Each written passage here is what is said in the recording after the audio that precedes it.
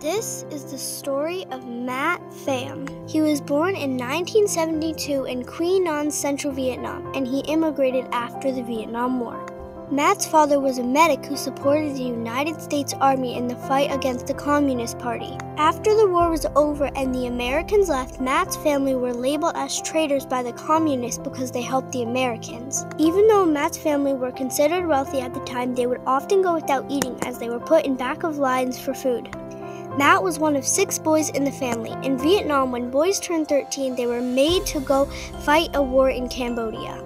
Most boys would die in these wars, so his parents made the choice to leave for America to protect their 6 sons. When he was in 3rd grade, his parents woke him up in the middle of the night.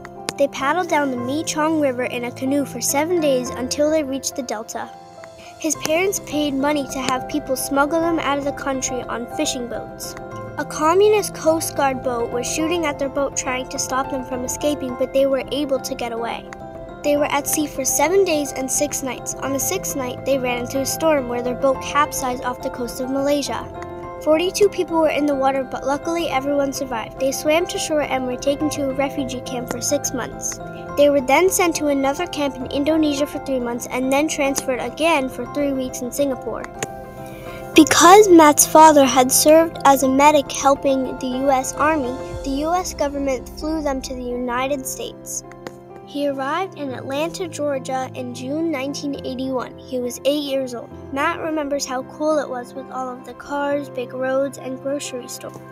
The people seemed all big too. He had been in refugee camps for almost a year where people were smaller because they were malnourished. He had to learn English, which was really hard for him. He got bullied because of how he looked and because of how he spoke. In middle school, people chased him in cars. It was scary for him, and he had to run home from school every day.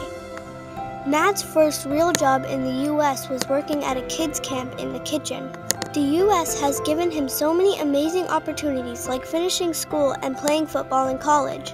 Matt decided to serve 6 years in the U.S. Army as a way to help the oppressed people the same way his family was helped when he was a kid. Matt says that if he stayed in Vietnam, he and his brothers would have likely been killed. He was very lucky to have escaped, even though it was very scary for him.